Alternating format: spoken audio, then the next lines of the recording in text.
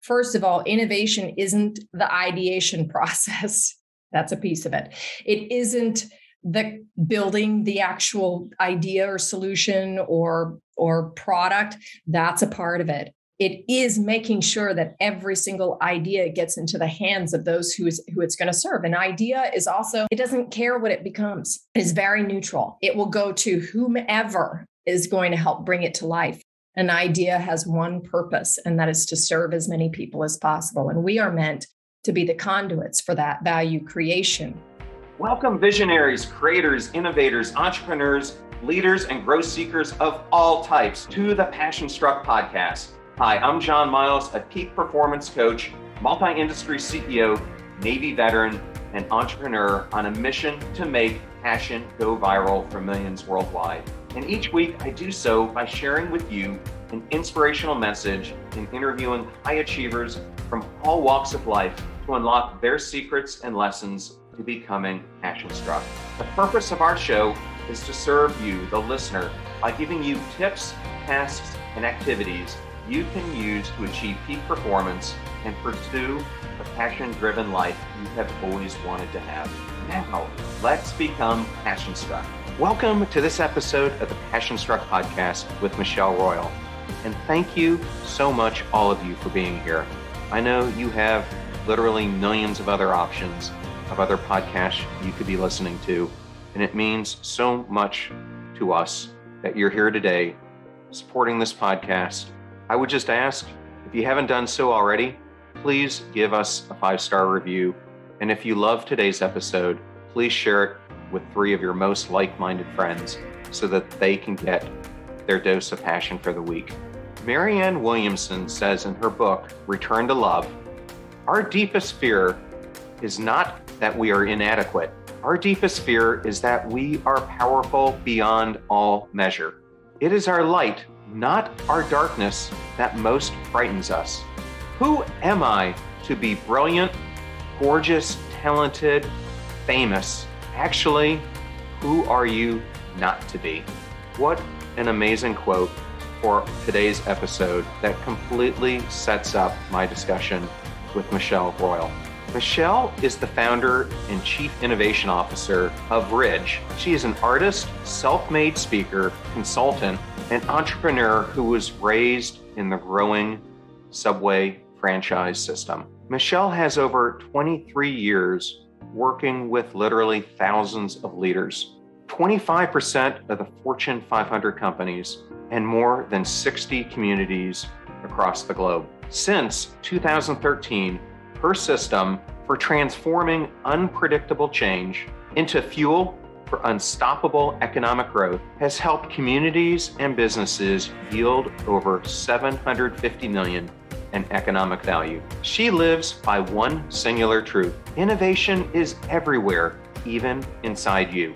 Her mission is to co-create a world of 1 billion innovators by inspiring contagious worth and value. Michelle holds a Master's of Business Innovation from the Duesto Business School in Bilbao, Spain, a Master of Arts in Art Therapy from the School of Art Institute of Chicago, and served as the first innovation coach ever for the European Union. And today we talk about how her parents' entrepreneurial spirit and their growing Subway franchise system impacted her own entrepreneurial journey in life.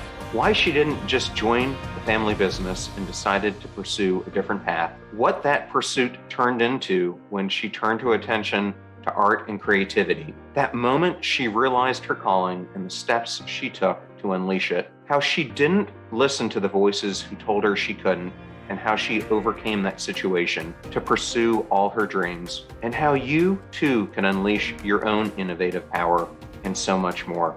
Fantastic episode today. I hope you enjoyed as much as I was excited about doing it. Now, let's become passion struck.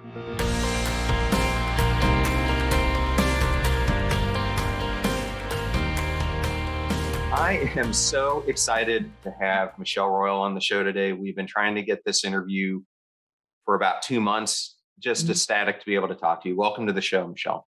Thank you so much. I'm happy to be here. Well, there's so much I want to talk to you about because you have just an amazing career and so many different sub elements of it that I want to hit on today. And I know the audience is going to love.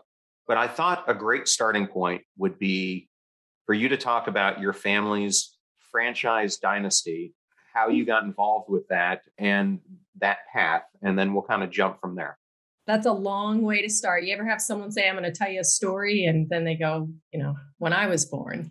That's a little bit of where we're starting. So I was born into a family of entrepreneurs. My parents graduated from high school. They had trade skills. My mother always wanted to be a secretary and a mother. Those were her two wishes. And my father went straight into the Army after high school. And the two of them got married shortly after high school. And it was sort of a typical Chicago Polish Catholic experience for them. But my dad worked with his family. He worked with his father and uncle in the meatpacking district in Chicago. And then my mother worked as a secretary for the Dial Corporation. And so they really were living the dream years and years ago. And then there was, as there are in many family businesses, a falling out. And my father packed up my mother and my two brothers by that point and moved them to Theodosia, Missouri, which is a small town of 800 people. And we lived in an A-frame. And my father began his entrepreneurship career, which was him chasing one wild idea after another. And my mother being the other piece of entrepreneurship, which is often the uncommon entrepreneur, which is the person who hears the crazy ideas and says, you know what? I believe so much in you. I know how I'm going to help make this happen. And that was their relationship throughout their entire life, was my father coming up with one crazy thing after another, including buying a batch of chickens that he thought he was going to sell. And then they realized that they were hens. And so they couldn't, so they ended up selling eggs, not chickens. I mean, it was just one of those kind of funny things, but it sounds small town and really, really off the charts because it was. So my father had a butcher shop on the border of Missouri and Arkansas. And when I was born, we actually lived in Theodosia. You can hear it probably. We lived in Theodosia. They had to cross a state and county line to get me into this world. So I was actually born and raised in Arkansas. And shortly after I was born, I was about 3 years old. My father got sober, which is significant to the story. And 2 years after that, when I was 5, his butcher business burnt down and we went bankrupt. My father was a great negotiator. Yeah, just wild. And my mother was a stay-at-home mom by this point. And my dad was a great negotiator. They had a small house on the border, and my dad convinced an Amish family that had a 2-acre farm in Mountain Home, Arkansas, which was the largest city near the border of the northern part of Arkansas, convinced an Amish family to trade homes. And I don't know if there was more value in that other house. I have no idea, but from age 5 to age 8, we lived on this small 2-acre farm. My father had 3 jobs. He worked as a manager at McDonald's, a butcher at the local town and country, and at a feed store so that we could tend to the farm. And then my mother, she took care of the now 4 children because we had an oopsie baby number 4, my sister, Kristen. And so we were that family on the side of the road that had the hand-painted sign that said eggs for sale. Bread for sale. That was us. And my dad as a manager of McDonald's, he went to a conference in Little Rock, Arkansas. And there was, at the time, one Subway store called a C-store or a corporate store in Little Rock. And that was how Subway franchised. Subway in its initial days was a franchising giant. They mastered the franchising system. And they would build a store in a promising area, and then they would look for an owner. And my father fell in love with the Subway. He fell in love with the sandwich. And my very first Subway sandwich, I call it the sandwich that changed my life, was I was sitting on the floor of the green shag carpet in our little tiny farmhouse with my brothers and my sisters. And I had a paper plate and a 6-inch BMT that my father had wheeled in from a cooler in the trunk of his car that he brought all the way from Little Rock. So he drove 3 hours with all the ingredients, made the sandwich for us, and then told us that we were moving to Little Rock to run this Subway. And how my dad, got into that business was nothing short of a miracle, because we had no equity, no credibility. We had nothing. But my father and my mother, both of them, went up to Subway corporate to apply to try to get the Subway store. And Don Furtman, this is maybe a longer story than you wanted, but Don Furtman, who was then he wasn't the chief development officer. He was just the head of development for the franchise system. There were 300 stores in the United States. Now there's 42,000 worldwide. But Don Furtman was sitting at his desk and told my father, he said, I'm just having a really hard time because I just got sober and it's only been about 6 months. And today has just been a really rough day. And my father reached into his pocket and pulled out a coin and said, we people who have gotten sober, we got to stick together.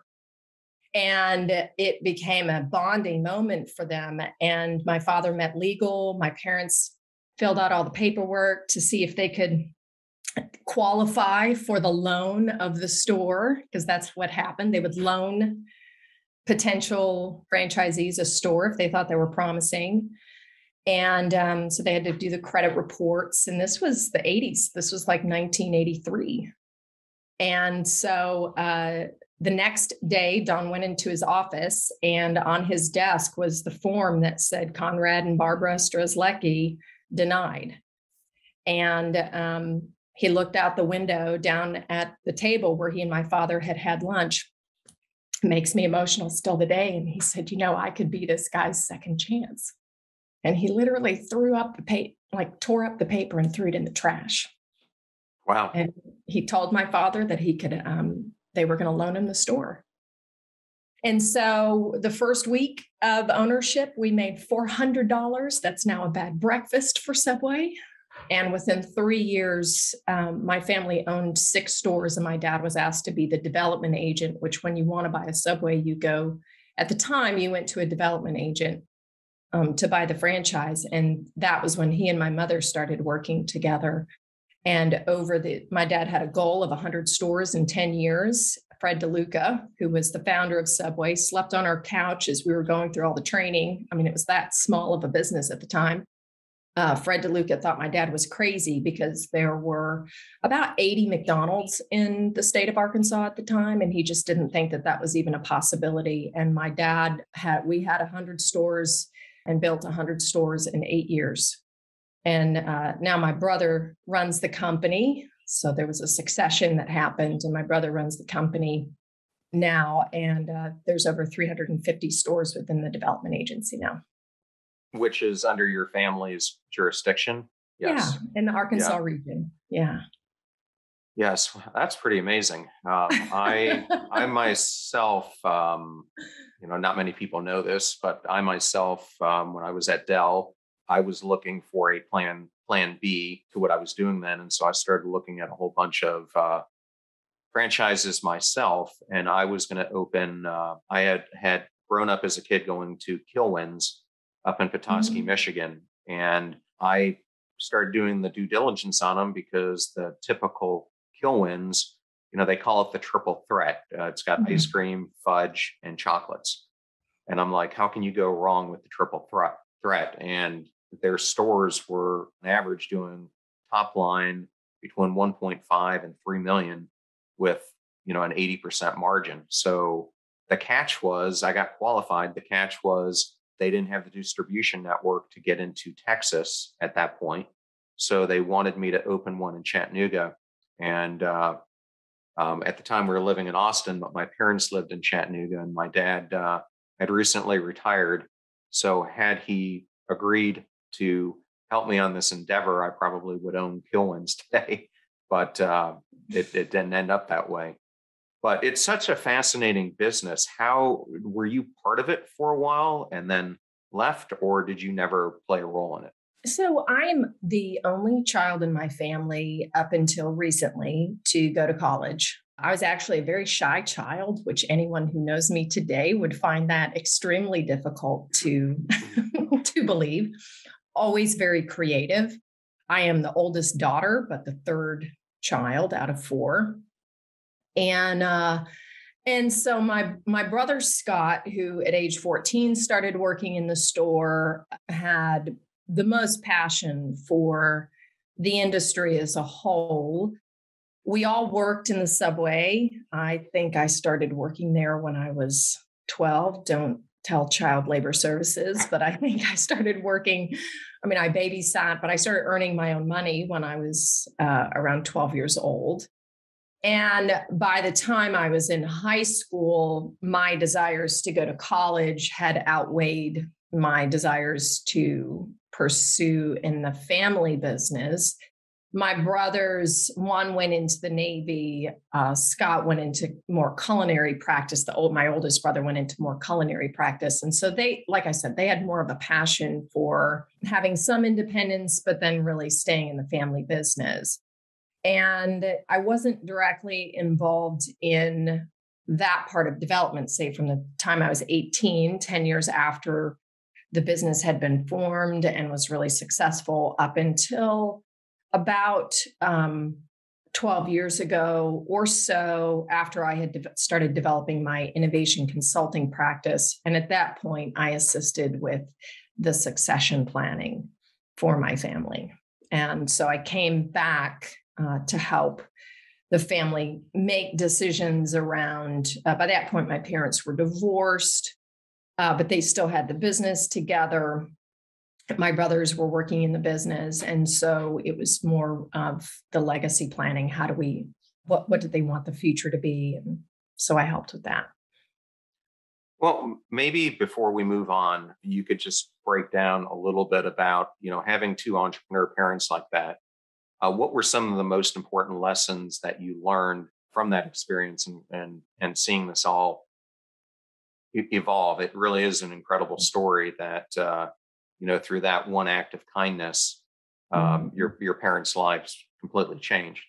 Well, my father was always a very charismatic person. If there's anything that we have in common, it's that we don't meet a stranger. And he knew how to build rapport and trust very quickly with people. So even though he was a northern city boy, he did extremely well in the Arkansas business climate by really just being authentic and being himself and focusing more on relationships and opportunities and what you can do together. He had a lot of faith in people because people put faith in him. And I would say that started with his first business partner, my mother, whose deep, deep, deep belief in just their ability to problem solve and get through anything. And that probably was reinforced due to the fact that they had very little for a very long time and made, beyond made do. I mean, as a child growing up, aside from having some layaways at Kmart, I don't really remember ever really going without or feeling less than or feeling as though I was missing anything. But my father was very inspirational. They did everything they could to facilitate the fulfillment of your dream or your passion or whatever it was that you wanted to pursue. And like I said, I was very creative. And my father used to always tell me, and I think this is a lesson I still am learning today. My father used to say to me, if you don't believe in yourself, no one else will. And that's one of it's just a rolling, scrolling, almost mantra for me. Well, it's so true. I mean, if you aren't kind to yourself first, if you don't work on your self-narrative and really understand yourself, your strengths and weaknesses, and love yourself for them regardless, it's going to be hard to move on because you're always going to be walking in your own shadow of something else that you want to be other than authentically you. So, and my mother, just briefly, because I It's very easy to talk about a certain kind of entrepreneurship, but my mother, she is the one who instilled in me the intense demonstration, the daily demonstration of resourcefulness. So a lot of times in innovation and creativity, we think it's about ingenuity or insight or genius. And my mother gave me an incredible gift by really living the practice of resourcefulness, which is making the absolute most of what you have. And I think that there is, in today's world, we often miss that that incredible teaching. That is so true. Mm-hmm. Well, I think the first time I met you has been many, many years ago. And it was at the time I thought you were an artist. I didn't know anything about you. But at that time, I was very big into the art scene in St. Pete. And I can't remember if it was the Museum of Fine Arts or something to do with the Warehouse Arts District. But I remember meeting you. And back then, you had much shorter hair than you do now. But you do have a background in arts that I think plays a really big role in your company today, which we'll get into. But how did you pursue that artistic side of you? And I have a friend, Carrie Jadis, who you might know, a local artist. And I always like talking to her because she says she's got two sides of her brain. One is the electrical engineering side, which is what she got her degree in. And then the other side is the creative. And when I read your story, I almost found you have something similar going on. I think there's a creative side, and then there's a completely other side. So was hoping you could just describe that and that path from arts to finding this niche where you're taking that creativity and now applying it to business. Sure. So my art origin stories actually started on the farm when I was in the first grade, and I was asked to submit a drawing for the local state fair, the county fair, and I ended up winning first place. Like, I remember holding my mom's hand in the outdoor covered tent with all the rows of the art products. And then I turn and there's my little drawing of a merry-go-round with a blue ribbon on it. And I thought, oh my gosh, I'm such an entrepreneur that I thought, well, if the market liked it this year, maybe they'll like it next year. And I drew the same thing in the second grade and I got second place. But we went without, but I did know that we didn't have a lot of money. So for Christmas that year, I asked for a Crayola color wheel, and along with a few other things. And I was pretty sure that I wasn't going to get it. And we woke up, we opened our gifts, and there was no Crayola color wheel. I had my Holly Hobby lunchbox and my strawberry shortcake, sleeping bag, but no Crayola color wheel. And then we went off to church. And whenever we came home, there was a single gift in the center of the green shag carpet that I told you about before.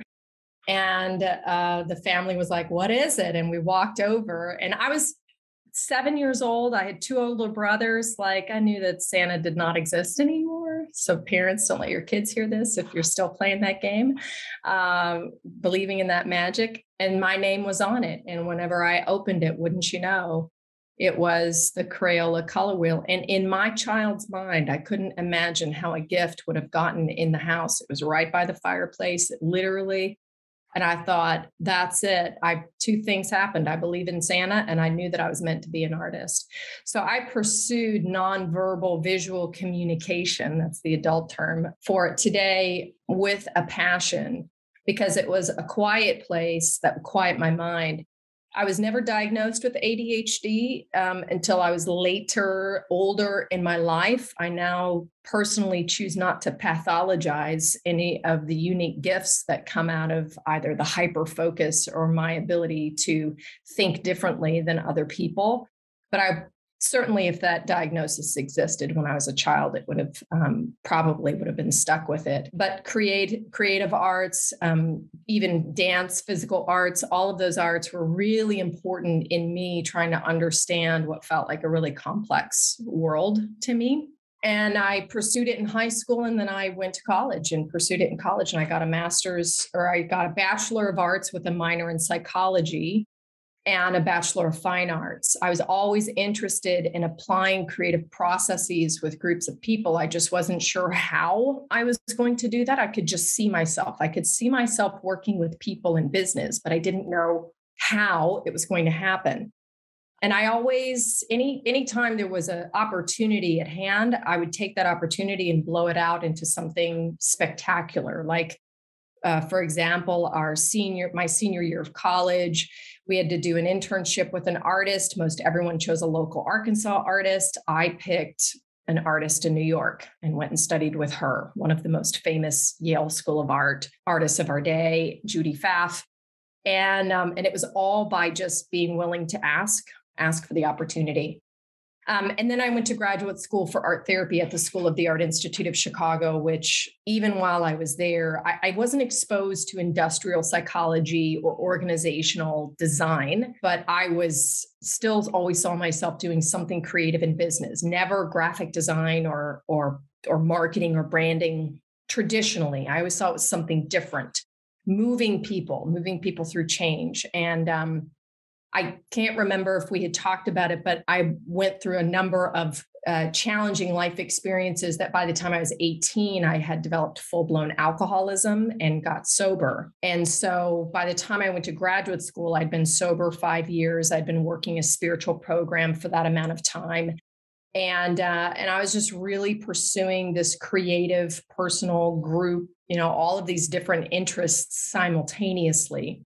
But it didn't really come together for me until I went to a conference here in Florida, which is a whole other story. As you can tell, I'm packed and stacked with stories. But I was always gifted and talented in math. I was always gifted and talented with people. I was always gifted and talented in creative expression, and very gifted and talented in communication. And so my purpose has always been to just show up, and whatever was created by this universe, if you believe in a higher power, to be of maximum service with those talents and skills. So then you parlayed that into getting a master's of business innovation, which at the time you must have been completely on the leading edge of that degree program. And not only did you do it, but you did it, much of it in Spain. So what led you to that decision? And coming out of it, you ended up becoming the first ever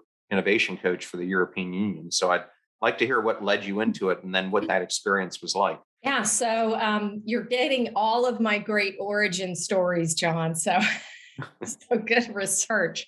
I actually, at the age of 30, the ripe age of 30, after building a real estate business here with my now ex-husband, left my marriage, because I realized we just wanted very different things. So I'd left that marriage, I had left the business, and I wanted to get back to pursuing the creative process in business. And a friend had recommended the Sarasota International Design Summit. I got involved in this organization that doesn't exist anymore called Creative Tampa Bay. And they were sponsoring this event called the Sarasota International Design Summit. It was held at the Ritz-Carlton Hotel.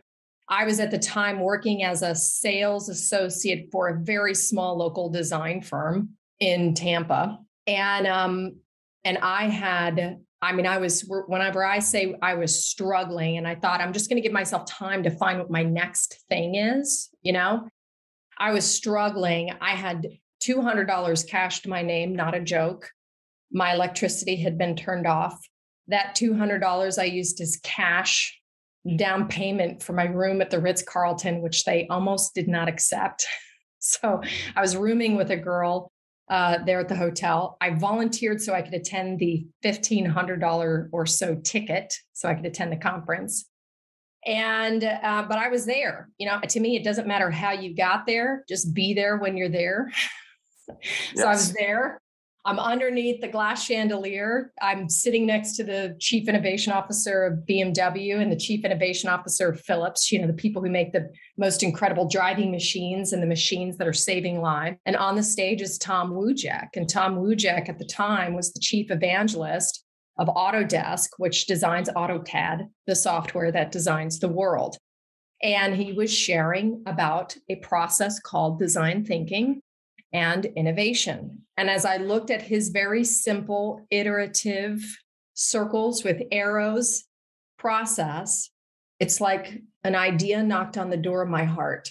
And it came in the form of a question. And it said, what if everyone in the world knew their potential to achieve this? And you could imagine the room got brighter. That was my moment of aha. And I started to just barrel towards that vision of everyone in the world having understanding that you don't have to. First of all, innovation isn't the ideation process. That's a piece of it. It isn't the building the actual idea or solution or product. That's a part of it. It is making sure that every single idea gets into the hands of those who it's going to serve. An idea is also, it doesn't care what it becomes. It's very neutral. It will go to whomever is going to help bring it to life. An idea has one purpose, and that is to serve as many people as possible. And we are meant to be the conduits for that value creation. And oftentimes we think that that innovation is about us as the creator, and it's not at all. Whenever we say fall in love with your customer, it means remove your ego and play with this idea so it can become the thing that can really, really help as many people as possible. So I started barreling forward. Tom Wujek became my mentor. I followed him at different conferences so that I could learn. I was hungry. I was like a sponge. And Tom visualized everything. So he drew simple pictures to create the neurological connection, just like I drew pictures to heal. It's a mind-body connection. It retrains your parasympathetic and sympathetic nervous system to allow for new possibilities. It is an incredibly, so whenever yes, I'm an artist. I am also a neuroscientist. I am also an agent of change. I am also an orator. There's 100 things that I am to be successful at the work that I do. But I worked with Tom, followed every suggestion that he made. And within 2 years, I was working with the European Union on an economic development initiative to change the culture of a subsidized mentality into one of intellectual property creation, partnerships, new distribution channels, seeing your creation as something that isn't just this really nice craft, but something that could really be commercialized. And worked on that project for a short period of time, then came back to the United States and started working in the local tech startup scene. And I was interested in pursuing more formal studies, but nothing existed. There was a school at Stanford partnered with IDEO with a design thinking program, but there was a wait list of 1,000 people. Still today, there's a wait list of 1,000 people. That never appealed to me. Why would I want what everybody else is doing? That's where all the standard consultants go to. And this program in Spain was an incredibly unique experience with global leaders who were challenged with, in my opinion, what the future of America might be facing if we didn't continue our own, innovation pathways. And it was extremely flexible, and they wanted me to be a teacher as well. So I was teaching visualization and visual thinking as a tool for cognitive prototyping, communication, leading organizational change at the same time as getting my degree.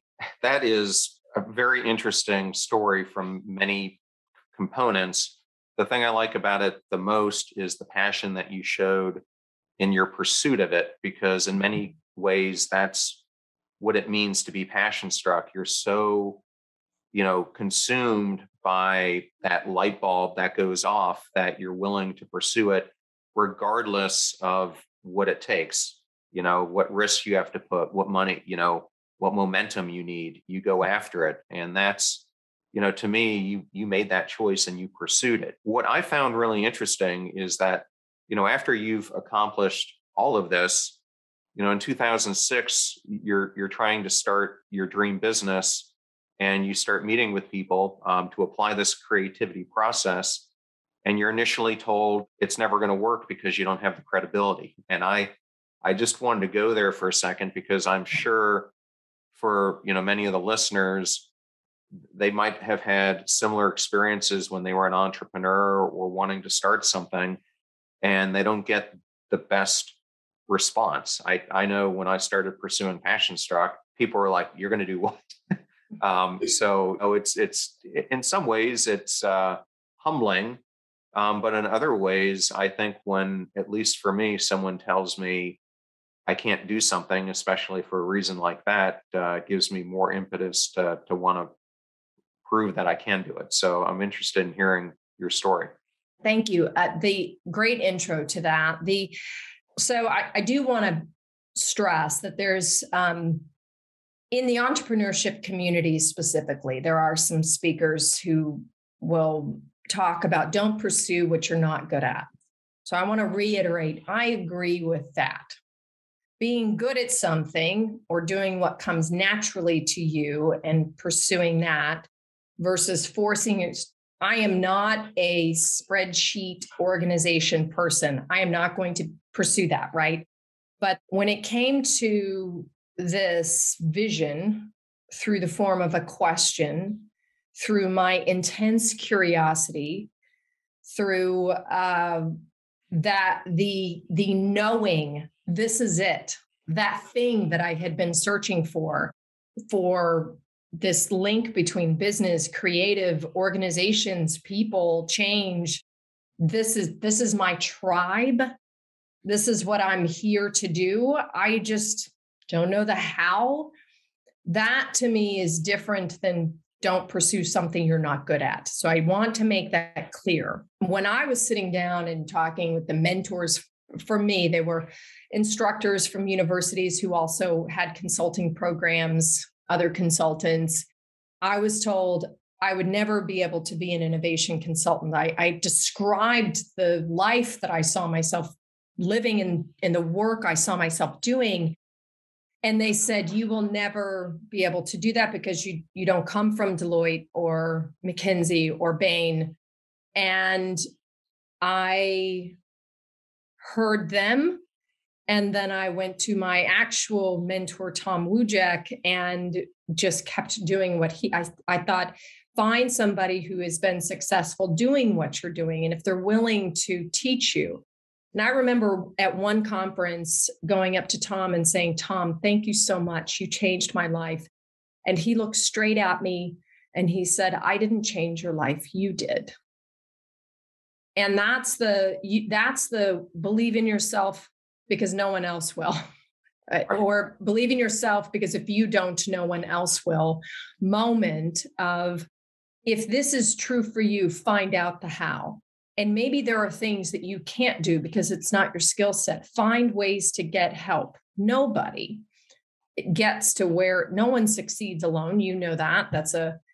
No one succeeds alone. There's no way I got to where I am today by myself. And yet the hundreds of thousands of hours, not hundreds of hours, hundreds of thousands of hours that I've sat in my own quiet space, showing up one more day for a dream that I wasn't sure whether or not it was going to happen, right?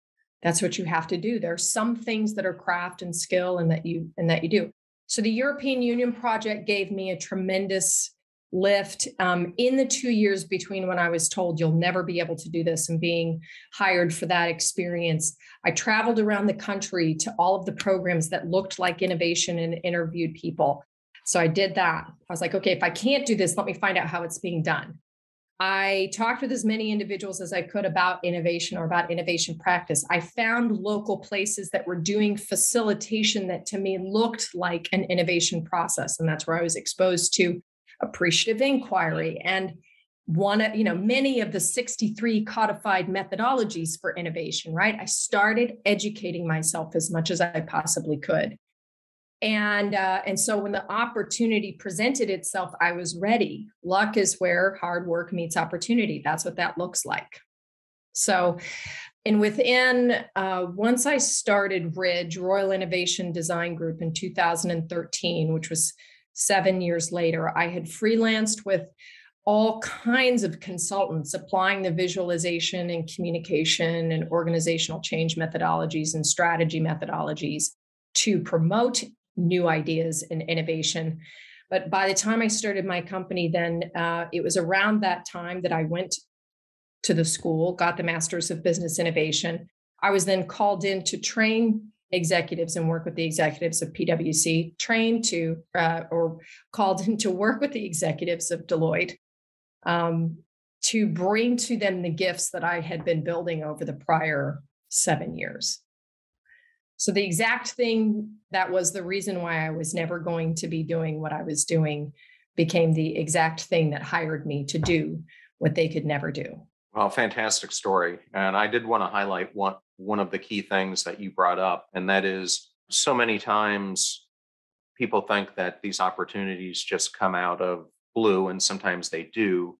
But I firmly believe that it's you kind of putting yourself out there to the universe. And in your case, you were doing that hard work every day in preparation. You didn't know when it was going to come, but you knew it was going to. And so I think, somehow, and this happens a lot, when that opportunity comes, and if you've done the work, you're able to say, I can, to life-changing opportunities. And I think the issue is so many people say, I can't, oftentimes, and it's because they haven't done that work that prepares them from when that moment comes. They've got the self-confidence to know that they can jump on it. So I think that's a great thing you brought up there. My dad used to listen to Zig Ziglar. I have the original tape set that he used to listen in his car. And Zig Ziglar was one of the first motivational speakers. And he talked about having an I can, create an I can. And I took a little film canister for a camera and put an eye on it. And I used to drop my dreams in it when I was a kid growing up. Did you know that Forbes magazine recently cited that 70% of individuals who do personal development, masterminds, and one-on-one coaching benefited from better work performance, increased communication skills, and overall better relationships? And we at Passion Struck are obsessed with self-development, coaching, and mentorship. That is why we've created a free resource to help you unlock your hidden potential. Because people doing great things in business and life are just like you, only they've had a coach along the way. And we've got that covered too. Let us show you the systems and frameworks that we teach growth-minded individuals to help them step into their sharp edges, execute on their passion journeys, and get predictable results time and time again. Go to passionstruck.com/coaching right now and let's get igniting. I wanted, because the audience probably can't visualize what you do. Mm-hmm. So I have been lucky enough, sometimes I think it's a curse, that I am one of these leaders who's able to see what things are going to develop into years ahead of them doing so. And it's great because I can see 7-10 years into the future what the possibilities are. The issue that I have found is there's probably only about 15% of people who can see that. So when I was in my corporate roles, I would be talking about things in the future and people couldn't make the link from where we are today to where we needed to go. And so I remember my boss at the time, Steve Stone, said, John, you've got this gift, but what you've got to do is you've got to break it down into chunks people can understand. So he said, break it down into 6-month or 1-year chunks. But I think what you do with your company, and this would apply, I think, both in a company setting and in a personal setting, if you're trying to think of your personal vision, you kind of map this out in a way that I think these ideas take root on canvas, so to speak, so that you can see kind of the linkages. And I think it would help in many ways lay the groundwork for someone to see the bigger picture if they're not understanding it. Am I comprehending the process correctly? So that is one thing that we do. And getting everyone on the same page or helping them see a compelling future and believe in their ability to make it possible is one of the biggest first steps. And in a world like today, where there's been a lot of disruption and so much noise that it feels very confusing and unknown what the next 5 years will bring, it's more challenging to cast a future scenario. It's still possible, though. For example, in 2006, there was a question that knocked on the door of my heart that still today is an ambition of mine, that every single day, regardless of what's happening in the world, is still true for me. So to me, the future is truth. Either it's a small truth that we live in this moment, and it's a bigger thing that we are in a bigger ambition. And yet we have to be able to experience how we are contributing to it daily. So yes, that link between that big future thing, like making it to the top of Mount Everest. What am I going to do today? Oh, I am doing this. This is me making it to the top of Mount Everest. Oh, I'm stair climbing an hour. That's me making it to the top of Mount Everest. Oh, I'm going into a cold chamber twice a week. That's me making it to the top of Mount Everest. Do you see? So corporations and companies and communities and individuals can all do the same thing in the same way. And a way to stay focused on it is to have what we call a strategic story, which is part of an overall communications catalyst package that we offer. And it's a one-page visualization. It's not a vision board, John. I heard you. I'm just kidding. You didn't say that. It's a one-page visualization that is unique to the company's mark, signature, contribution to the world. And so we look at futures, strategies, and trends, and we help them answer the bigger question: who do we need to become in order to serve our clients in this future state? That sets the ambition. We create really clear objectives, really clear key results, measurable outcomes for people to feel that solid single step on a day-by-day basis. And so we create this holistic picture that encapsulates the entire story and journey. Interesting. I earlier today happened to be listening for whatever reason to sports talk radio. And right now, there's a lot going on in the NCAA, both with athletes now being able to have sponsorships and earn money, but also with Texas and Oklahoma, and now rumors that Michigan, Ohio State, other teams are going to form the super conference. But where I'm going with this is they all started focusing on Nick Saban. And what they were saying is one of the things that has made Nick Saban so successful over his career is that he has the courage and I guess the innovation to continually adapt his program to what he thinks the future is going to be. And, it got me thinking before our interview, one of the biggest things that you can help companies do, and I also think individuals, is the companies that I have seen that end up puttering out, and I was with one, Catalina Marketing. It's not that they're not a great company, it's that they fail to see the future and what got them there isn't going to keep them there or get them to where they need to be in the future. And so I think your methodology would be great at helping a company see, here is your, proof point, but these are ways that you could extend it or take it into a different direction. Because I had an interesting course when I was going through the MBA program, and you can almost look at any period of time, but if you looked at the Fortune 500 today and you compared it to 10 years ago, I bet you 70% of the companies no longer exist or have been consumed by someone else. And a lot of that is because they lack that innovation that propels them to keep the market value and shareholder value that they need to over time.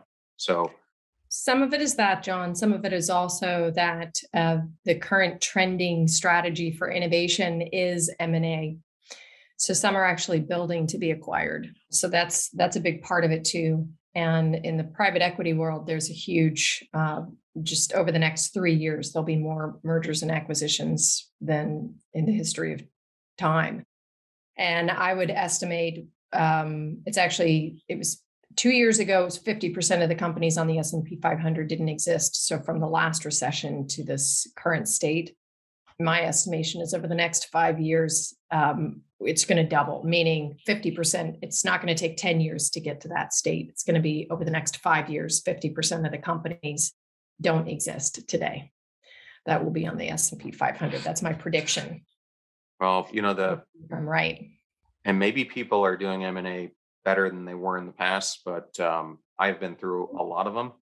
And at one time at Dell, we were doing 14 or 16 simultaneously. Yeah. And I think that, everyone wants to analyze the financials and they want to give you these, you're going to end up having these synergies. The most often overlooked things that I thought companies did was they didn't look at the core cultures between the acquirer and the acquiring company, because if you have a huge cultural difference, like in the example of Dell was a very flat culture. We acquired Perot. Perot was like a military hierarchical culture, and you bring the two of those together, and it's a very difficult combination.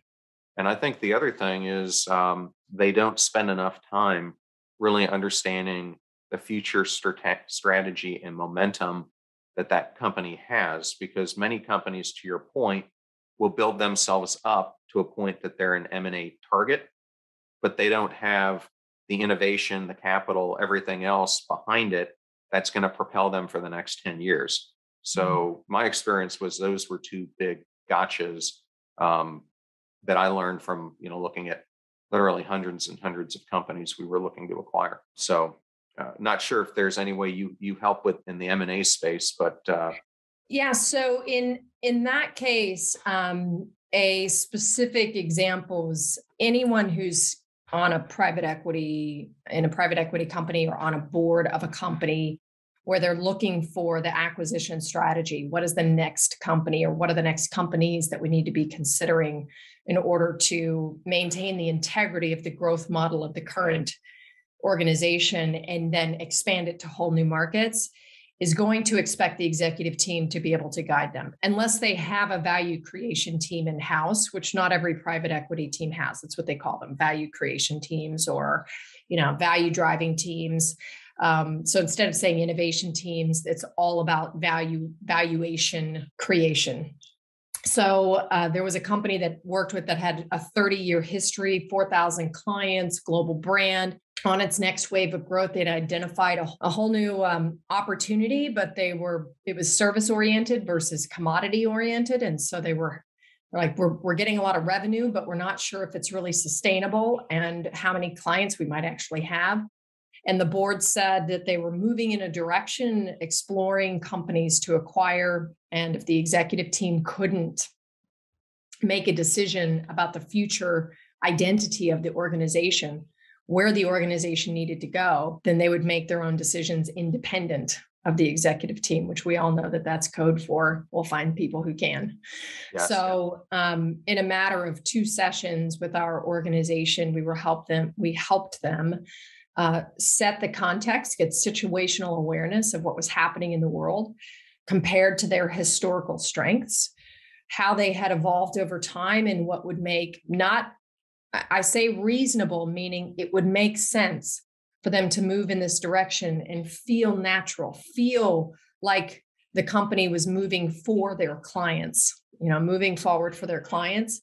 And through a series of processes, allowed them to then analyze the success that they'd been experiencing over the prior year in this new service model. And lo and behold, they were able to cast a whole new identity and vision based on this one opportunity space. And in a matter of 18 months, 50 million turned into around 200 million during the pandemic. And then, which was pretty unfounded growth. And then they also were able to make the largest acquisition in the industry's history based on the confidence of the executive team to serve the market. And then the pandemic hit, and we were able to reset the identity, reset the communications plan so that they could be prepared for the next 3 years.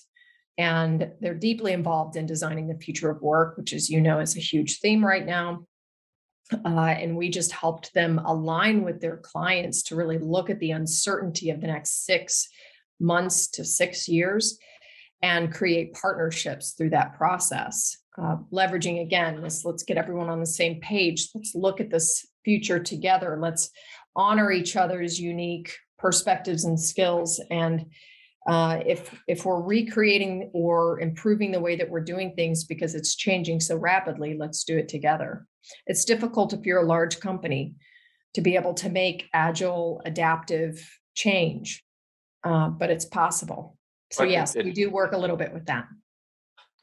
it definitely is, but it takes an art, and it takes the right willing leaders to be able to pull it off. From my experience seeing it attempted in companies. I'm going to switch directions here a little bit, because I want to get into more of the show's purpose of trying to help the individual. And so I really wanted to talk about innovative power. And I know you've got this formula that is curiosity squared by emotion equals power. And I saw that, and curiosity is resourcefulness times focus. And I wanted to understand a little bit, where did you come up with that formula and how can you apply it? Yeah, so I'm wondering if you're going to end up showing the visual. I was actually lucky enough to speak to a group of 300 successful female entrepreneurs on the rise of supporting entrepreneurship as a whole. This was around 5 years ago. And so I decided to tell the story of the unconventional entrepreneur, my mother.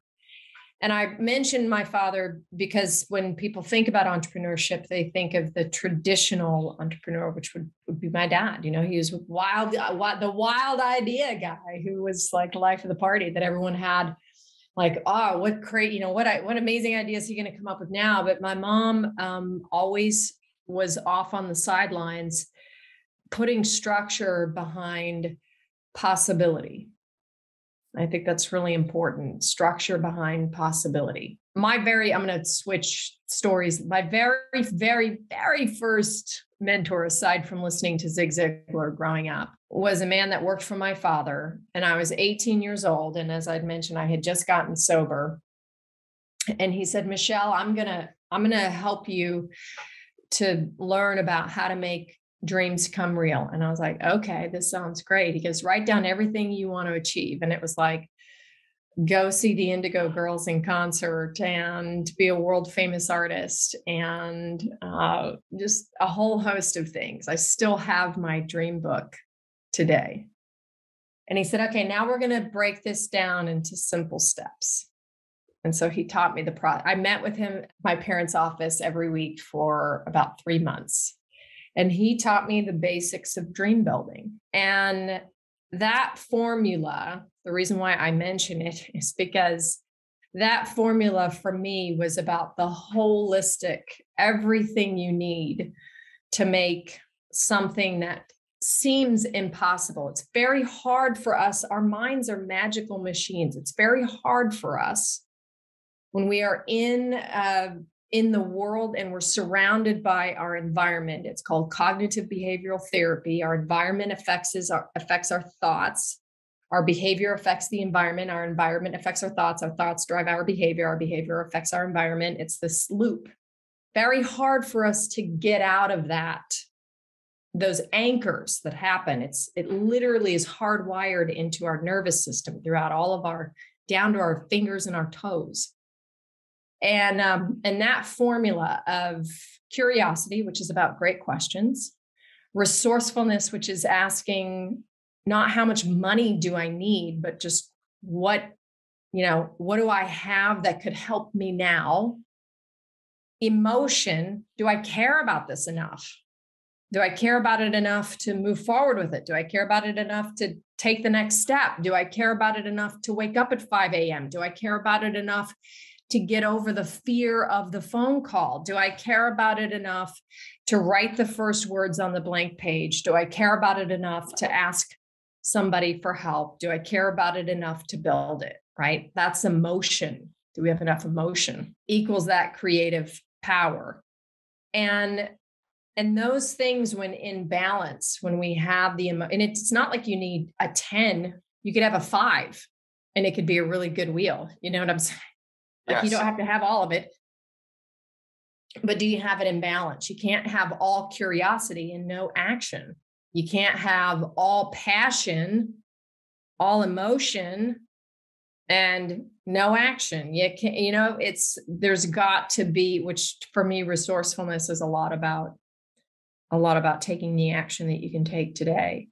But anyway, I was talking about my mother and what she taught me, and that's where the formula came from. It actually came from trying to help these women entrepreneurs understand that the world didn't necessarily, even 5 years ago, the world didn't necessarily reflect their way of doing business. And that's okay, because they're here to change it. Like I work primarily with men, executive men, in a world that was built by executive men primarily. There's nothing wrong with that. There's everything right about that. They created it, and they've now invited me to help recreate it.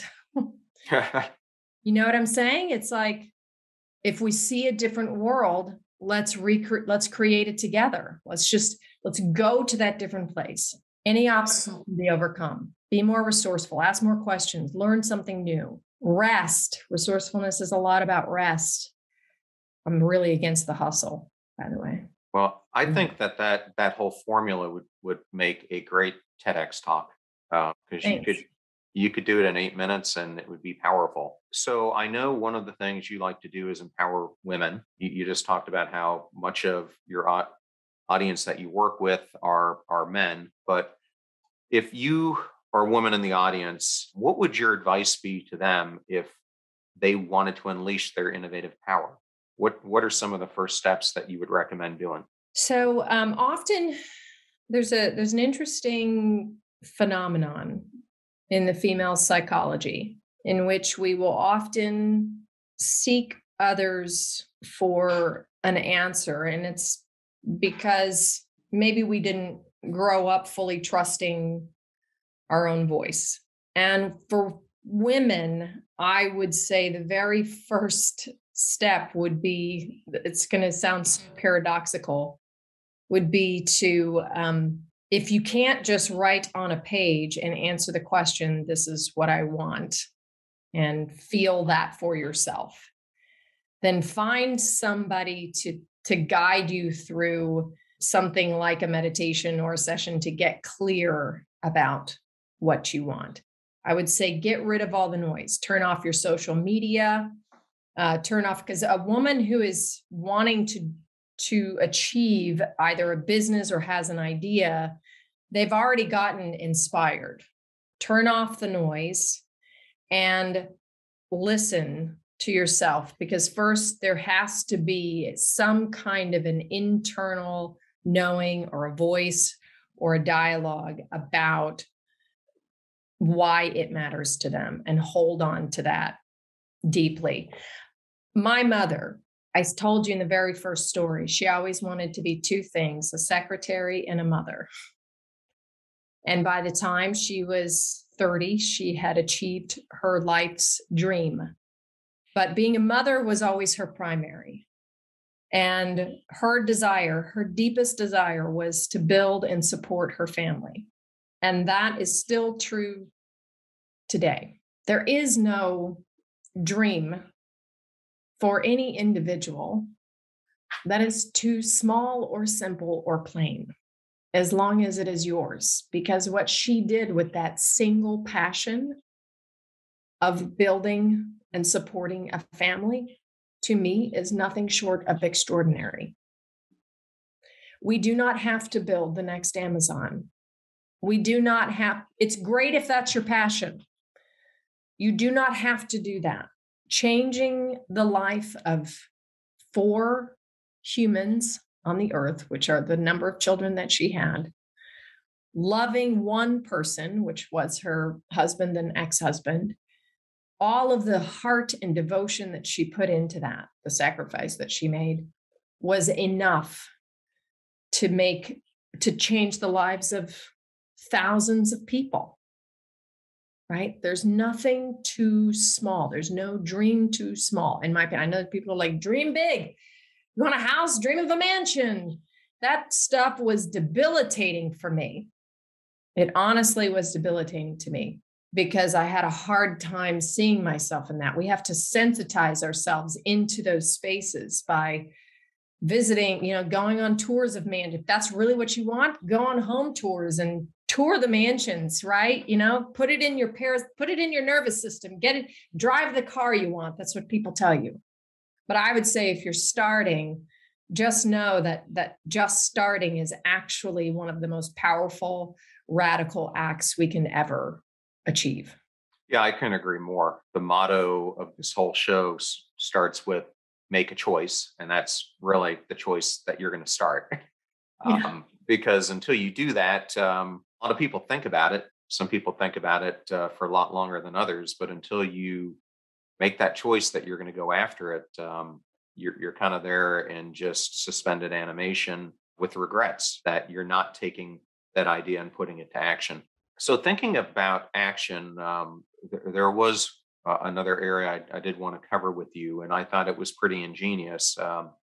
I worked for Booz Allen, and one of the things, being a strategy consulting firm, that they teach you in right off the bat is in the business model canvas. Mm-hmm. And if a person isn't familiar with this, I mean, you can Google it, but it basically is a canvas that gets you to think about, if you're creating a business, what are all the key components of it? And what I thought was really interesting is you had an idea of how you can take this and apply it to your own personal life. And I think it was called something about business model you. And maybe I have this wrong, but or maybe we could that's actually explore. that's not my brand, actually, the business model you. Yeah. I know it's not your brand, but to me, it's a very interesting concept because you can. It's almost. I had a guest on a number of weeks ago, Trav Bell, and we were talking. He's called the bucket list guy, Mm. and so we were talking about how do you create this bucket list, and to me, representing it on a business model canvas wouldn't be a far departure of how you could go about thinking about what's on that list and then how you could take it to realization. Because just as you do that for a company, you could for sure do it with your personal life. But interested on your thoughts there? Well, so I love the business model canvas. A local entrepreneur, actually, Joseph Warren, introduced me to the business model canvas when it was just being beta tested in the world. And Dr. Osterwalder was one of my mentors over the years. He's the creator of the business model canvas, just a genius man, really, really nice too. And so I've played around with it a lot of different ways. And I do think in the idea of the business model canvas, we can look at what is our core value that we bring to the world. How do we want to have relationships with our customers or people that we serve? How do they receive that? So it can be, what kind of partners do you need? These are all the different components of the business model canvas. What are my daily activities? What are the resources that I need in order to achieve my dreams? How much is it going to cost? What could it bring to me? So there can be revenue that it can bring, or it can bring actual outcomes like unforgettable experiences, or if it's a trip around the world, it could be, a lifetime dream come true. So I think the tool as it's known can be a really powerful way to unpack and flesh out possibility. What could be possible? And then you can break that down, right? Okay, if these are the 5 people that I need to talk to. For example, recently I was inspired to go look at Nordic adventures and go on a trip to Scandinavia. And immediately my mind went to, who do I know? And my friend Sari is from Finland. And so she's here local. I called her up. I said, hey, can we have a conversation?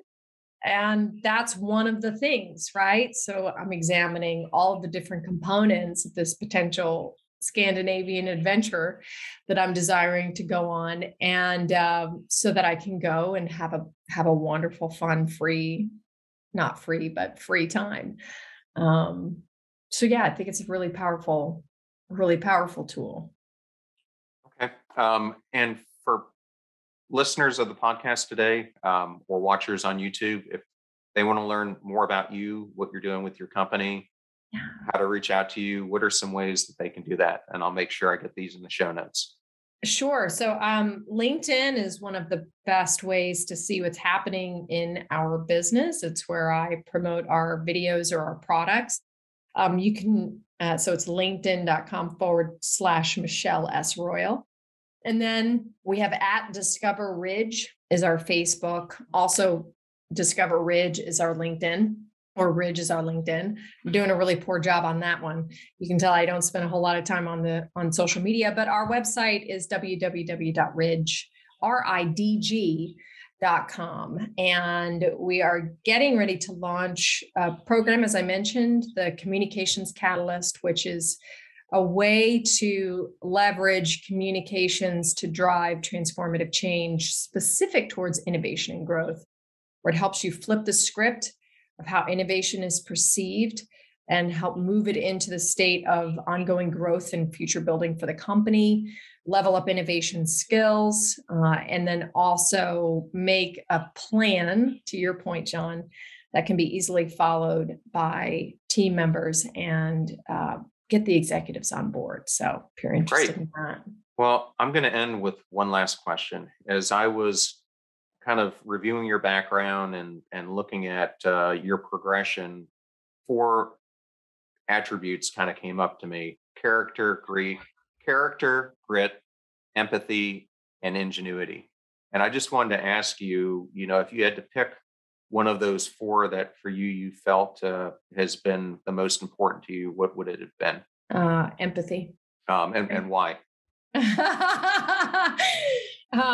Empathy has been the most powerful characteristic that I have developed and mastered over the years, because we didn't talk about it in depth at all or even mention it, but I had a pretty troubled childhood and felt extremely alone. By the time I was 14, I thought I had made up my entire life. I had real challenges with identity, and empathy is the core of what, when my teachers saw potential. So no one ever knew what was happening in my world, ever. In my internal world, in my personal world, no one ever knew. But I was always surrounded by individuals who, when they looked at me, they saw potential. And although seeing potential isn't necessarily empathy, it is a piece of empathy. It is about seeing outside of whatever aberrant behavior or challenge is in front of you and seeing beyond that, seeing the individual beyond that, and supporting the individual beyond that. And I was blessed throughout my entire life that even though no one had any idea any experience that I had been going through in my life, or what this internal dialogue was like, or what this internal reality, which was really, really challenging, what any of that was like, I believe that it is empathy that saved me. And it has been an incredible gift to, despite what my life experience has been like, I've shared a lot of incredible stories, but despite what my life experience was like and the internal dialogue that was extremely, extremely challenging, people always looked at me with a little glint of hope. And I believe that that is what empathy does. Empathy allows me to see the wholeness of an individual, not just what I might be disagreeing with, or what I might not particularly like in the moment, or how it might be hurtful, or how it might not be what I want, or right? Empathy allows me to see the wholeness of the individual and feel with them, and to think with them, and to feel and to act with them. That is what empathy is. And if we are going to recreate the future together, or create a new future together, or build a new future together, or build new solutions together, or move beyond whatever this past year, the pandemic, which was horrible for so many people, myself included, if we're going to be able to do that, then we must have this empathy, which allows me to move with people. I think that's great. And yesterday, I happened to interview Navy SEAL Commander Mark Devine, who is a huge advocate of mindfulness and author of The Unbeatable Mind. But we went through his kind of 5 plateaus that people take to reaching their full capability. And it's interesting because he and I have come to a similar number where we both believe only about 5 to 10% of the population is living at their full capability.